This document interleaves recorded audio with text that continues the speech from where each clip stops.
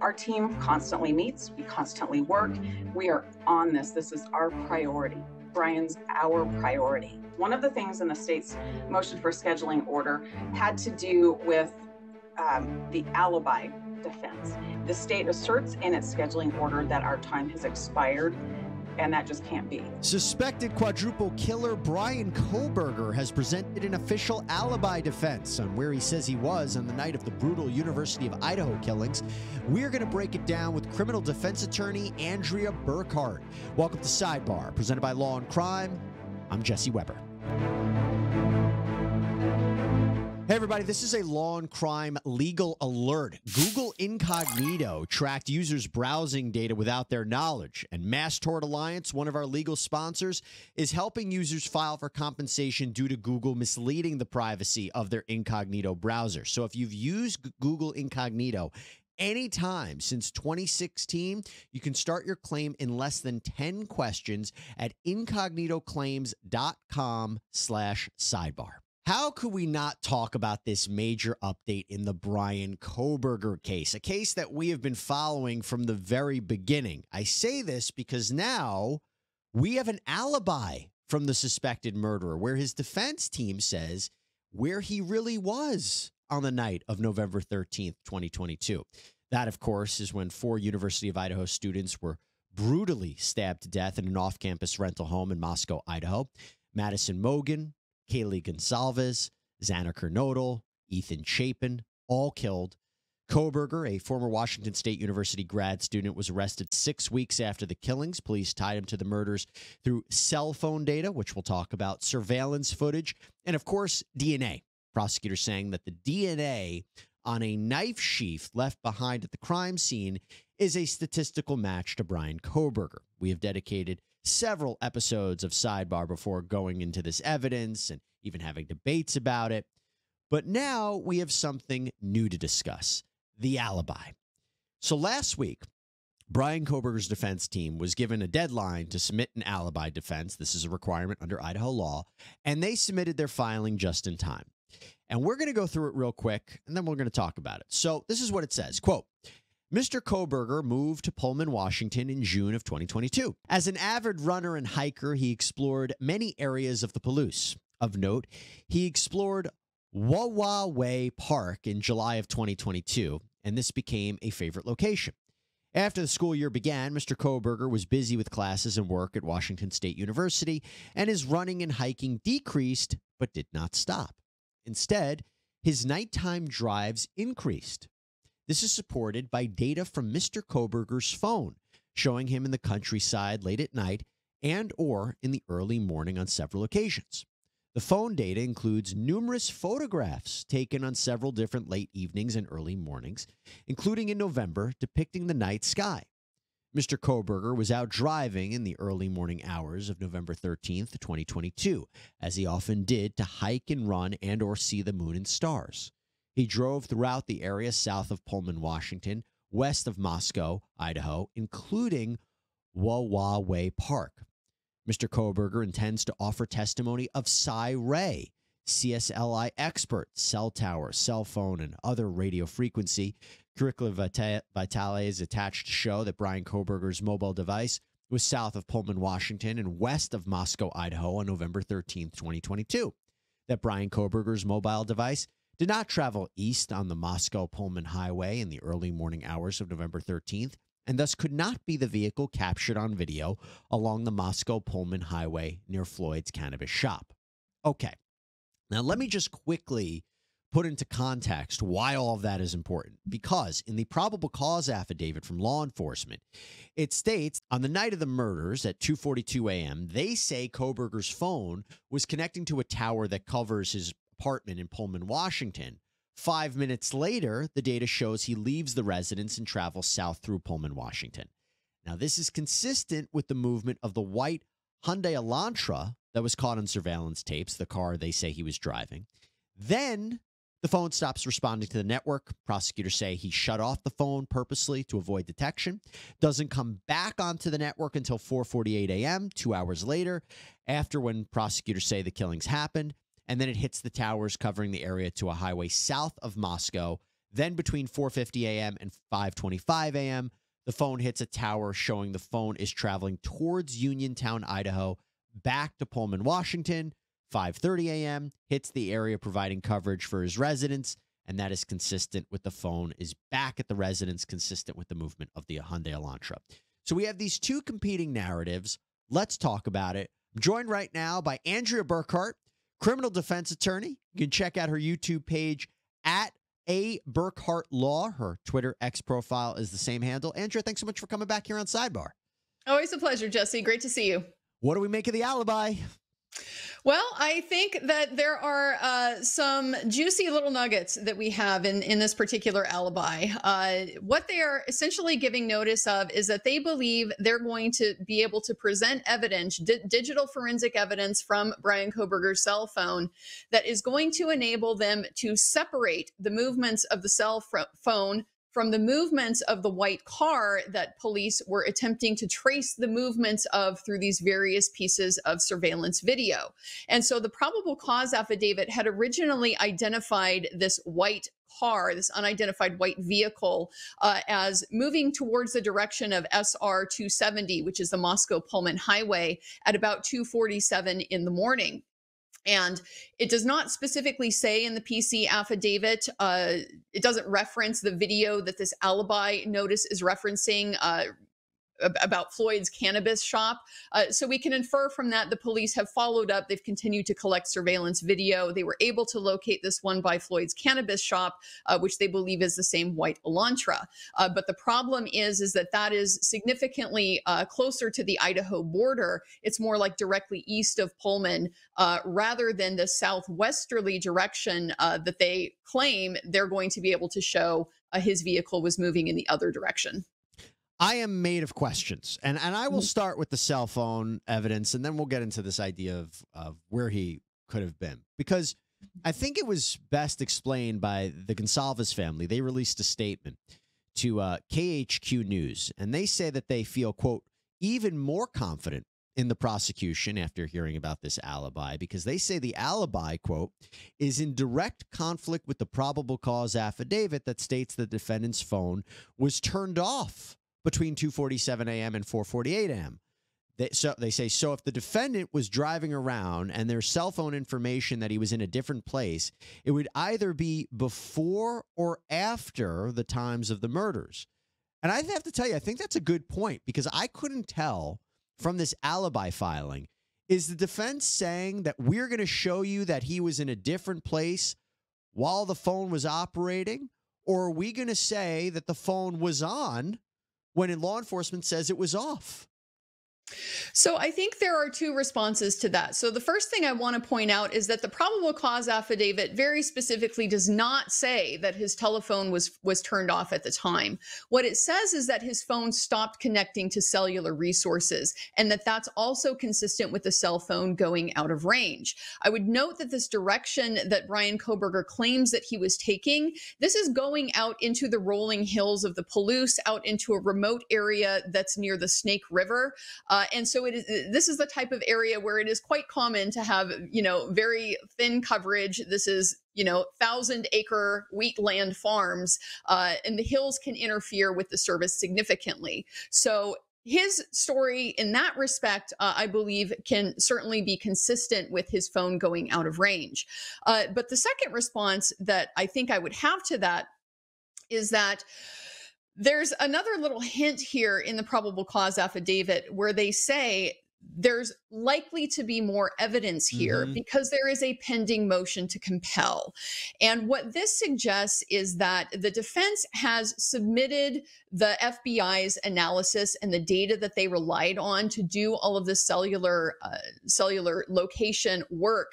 They have submitted that to their own expert. He's reviewed it. Based on that, very common, the expert will want to follow up with either other pieces of raw data that haven't originally been produced, or with just other questions, things that perhaps aren't clear from the report. So there are a number of items, I believe it was about 12 or so, like a dozen or more items that are going to be the subject of this motion to compel coming up. Now, we don't know exactly what they are, but we do see this very strong language here in the notice of alibi that Mr. Ray is going to say that if this is not disclosed, it is because it is exculpatory and it either was not preserved or has been withheld. So this is a very strong statement from the defense that they have a lot of confidence based on their expert that this information they have been requesting and that has not been disclosed to them for quite a few months. The first request was from November of 2023.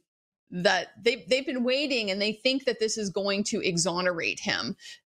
Real quick, if you can tell us why would the prosecution allegedly not have turned that information over to the defense then?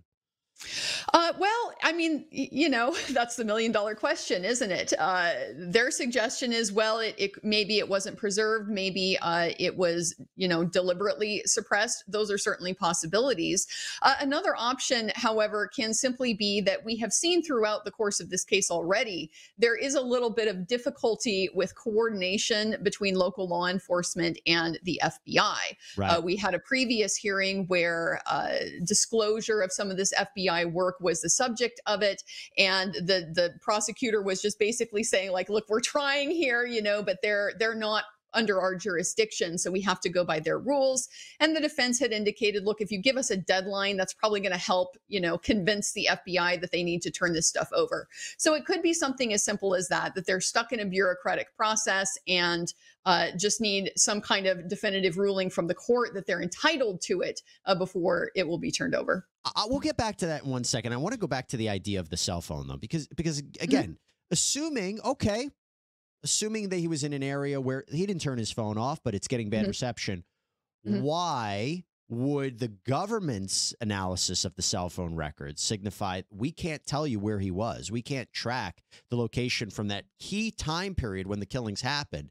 But their expert can say, no, I will tell you where he is. I mean, again, that's where I'm not clear. Is their expert going to say that I will be able to tell you where he was or where the phone was and what the phone was doing in that 2-hour period? The government won't be able to. Or we're going to say, no. We just disagree with the government in terms of what towers his phone was actually connecting to before and after the killings. Because I think that's an important distinction there.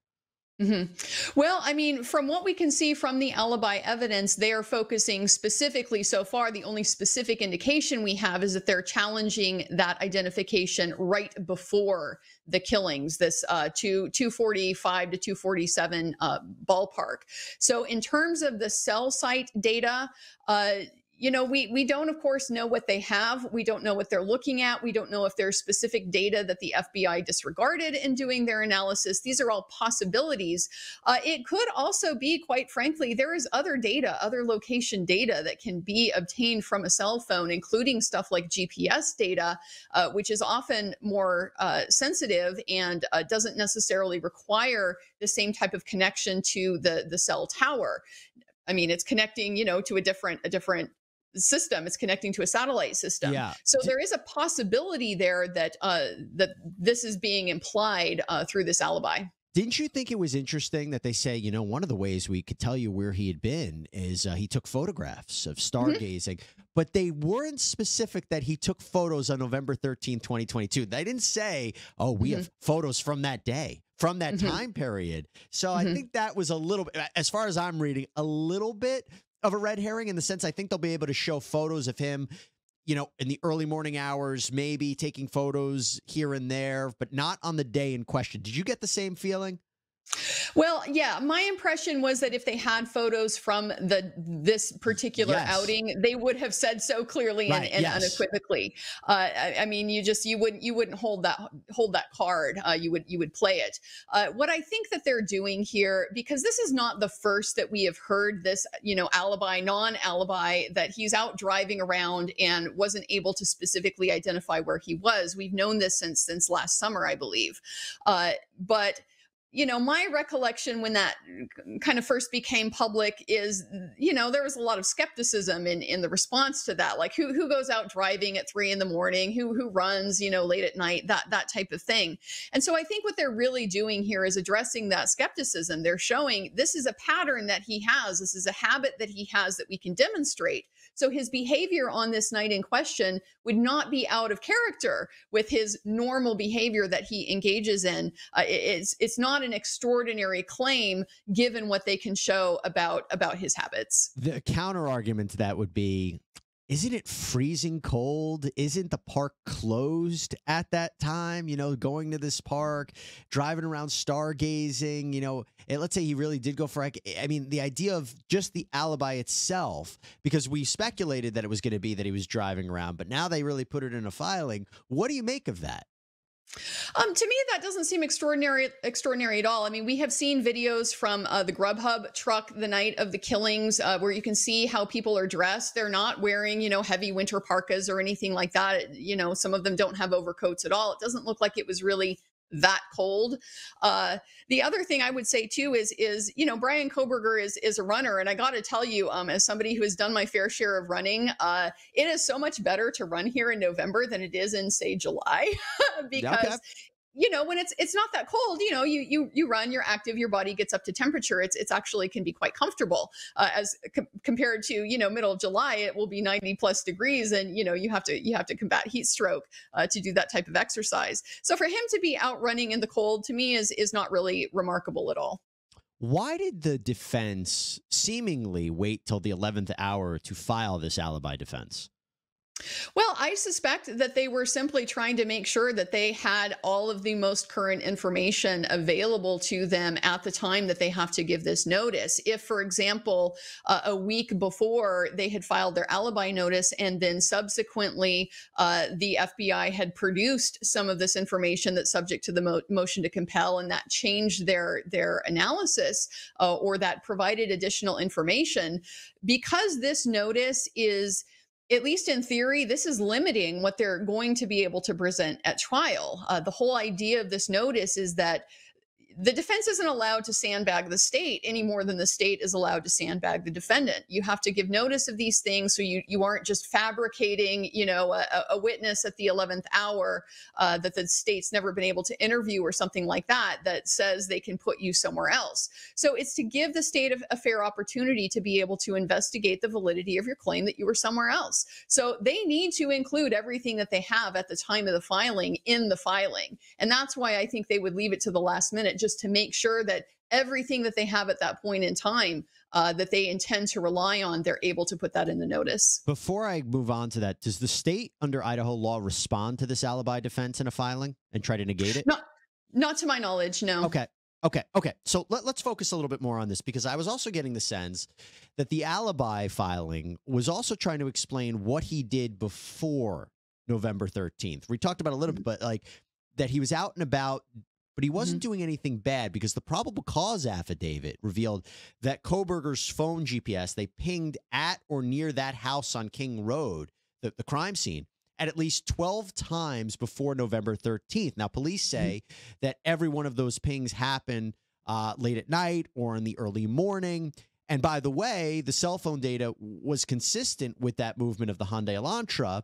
However, it's interesting because prosecutors have come out recently and said, we aren't making the argument that Bryan Kohberger was stalking the victims beforehand. But it seems like they were very specific in the defense's filing to say he was out all these times driving, not going near the house on purpose, right? But that he was out and about for different reasons. I just think that's so interesting in light of what the prosecution has said recently, that they're at least, correct me if I'm wrong, that they're not going to argue that Bryan Kohberger was stalking the victims. I agree with that. And I think that it's important to remember that this stalking allegation, it originated in the probable cause affidavit. And like you pointed out, it was derivative from these pings that the law enforcement was tracing between his phone to the tower that serviced the King Road residence.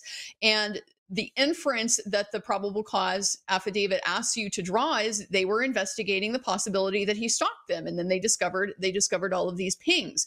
I think the issue that we have with this theory that the state has now walked back from is that a single ping to a cell phone tower really does not give you a whole lot of information, because the range of the cell phone tower can be massive. It can be something like, anywhere from 10 miles to like close to 50 miles away. It's not a precise measurement that shows you exactly where somebody is. There can be exceptions to that in areas where there is very dense cell tower coverage. And in those situations, they can sometimes triangulate position off of multiple towers. But that's not really the type of cell environment that we have in this extremely rural area out here. So the only real precision that you can get from single pings in this type of situation is you can show it moving out of the range of one tower into the range of another tower. And so over time, single pings can potentially show movement of a cell phone within these, large range distances. And that's part of what the probable cause affidavit also discusses when they're talking about those later morning movements between near Blaine, Idaho, down to Genesee, and then back up towards Pullman. And so that's likely how they're doing that. But as far as a single ping to the King Road Tower, it really doesn't give you very specific information. So that does suggest that the prosecutor, without any kind of additional evidence that would corroborate a stalking theory, like seeing them on social media, like, being able to place them in the same place at the same time, they don't think that perhaps this is precise enough that they're going to be able to establish that. This Bryan Kohberger case is just another example of very, very tough subject matter that we cover here. And I'm not going to lie to you, it is not easy reporting on these stories, hearing all of these details. That's why it's always good to do a checkup on your mental health. It's so important. It shouldn't be ignored. And I want to talk to you right now about BetterHelp, our great sponsor of this episode of Sidebar. Therapy can be a place that you can work through the challenges you face in your life, all different kinds of challenges, including with respect to your relationships, whether with your friends, your work colleagues, your significant others, anybody. Therapy is super helpful for learning positive coping skills, how to set boundaries. It can empower you to be the best version of yourself. And it's not just for those who've experienced some major life trauma. It's so much more. But here is what's special and unique about BetterHelp. So BetterHelp is entirely online. You don't have to run out for appointments anymore. No, it's designed to be convenient, flexible, suited to your schedule. All you have to do is fill out a brief questionnaire. You get matched with a licensed therapist, and you can switch therapists at any time for no additional charge. Well, right now, if you visit betterhelp.com/sidebar today, you get 10% off of your first month. That's BetterHelp, HELP.com/sidebar. If they don't provide some sort of connection, some sort of motive, that's a problem for the prosecution. I know they don't have to prove it, but if the idea would have been so much strengthened, this is somebody, he was following them, he was stalking them, he was studying them, he was waiting for the opportunity. If there's no connection they can make between Bryan Kohberger and these victims, that is not a story that's easily sold to a jury, and I think that's problematic for the prosecution. I do want to ask you about Cy Ray, though, because again, it seems to me that this alibi defense is relying a lot on this potential expert called by the defense. Now, my understanding is that Mr. Ray is a 20-year law enforcement veteran. He's worked over 1,000 death investigations. He's been an expert witness, testified in over 100 cases, including cell phone analysis. Having said that, NBC has reported that Mr. Ray, who founded this company called ZetX, his credibility has come into question. And there was one case in particular where he was called to testify, and this district court judge, Juan Villaseñor, said that ZetX's tracks mapping could not come into court, that it was inadmissible. It said there was a sea of unreliability. The judge wrote, quote, "For one, the court doesn't find Ray credible. He inflated his credentials, inaccurately claiming to be an engineer."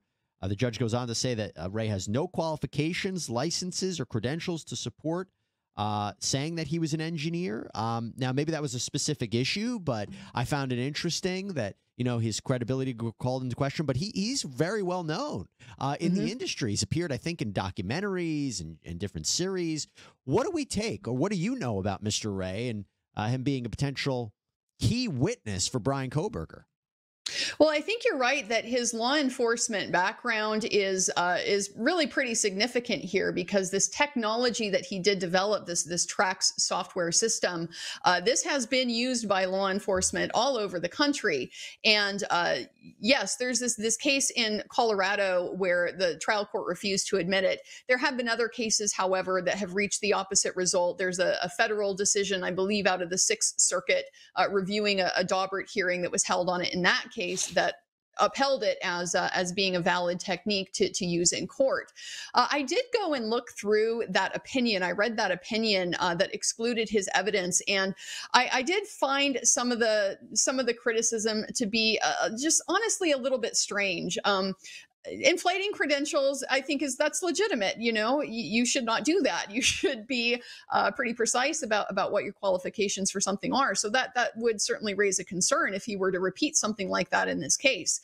But in terms of his actual technique, the criticism was basically that he had done a massive amount of observational work to collect data to look at what actual transmission from towers was. And what this is doing is it's reconciling the mathematical, abstract ability to calculate what a theoretical range of coverage would be with what you actually see happening on the ground. Because in the real world, everybody knows there can be interference with radio signals. That can be heat can affect it, temperature, gamma rays, just all kinds of different atmospheric conditions can affect the real world measurement. So he had done something like 2.5 million measurements to get all of this observational data, from which he was then able to derive this mathematical principle that showed him, if you map the cell tower coverage this way, that is going to be the most accurate way to actually depict it. The trial judge didn't like that at all. His criticism was, well, this isn't based on any type of scientific principle. You can't explain the mechanism for it. There's no theoretical underpinning for it. And I find that quite strange for a couple of reasons. I mean, first off, the entire school of electromagnetics was accomplished this way. It was accomplished by Maxwell going out and obtaining a bunch of observational data and deriving mathematical constants from it. So it's a peculiar criticism of the scientific method in that sense. But it's also problematic to me because forensic techniques are routinely allowed into court that have significantly less observational valid data than Mr. Ray's method does. An example that I would use would be something like ballistics, where the standard is simply whether the technician believes that there is sufficient agreement between the item that he's examining and the like test piece or something like that. They never tell you what sufficient agreement is. There's never been an observational study that would give you that type of validation, give you error rates or things like that. So just given the sort of mess, the criticisms of a lot of forensic science in general, to me, this particular opinion seems to be an outlier. Then again, Judge John Judge, who's overseeing the Kohberger case, could agree and say, you know what, I don't think this should be allowed in. I don't think Cy Ray should be a qualified expert. But having said that, let's say he is called to the stand and he does testify.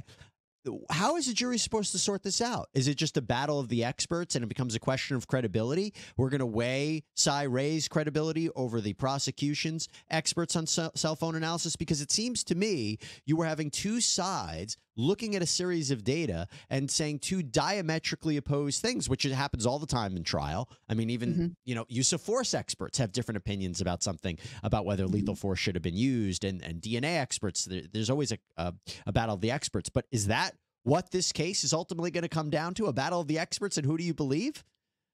Yeah, I mean, it very well could, because this is such significant evidence. Obviously, if they can place him somewhere that is not the King Road residence at the time of the murders, that's pretty dispositive of his involvement in the case.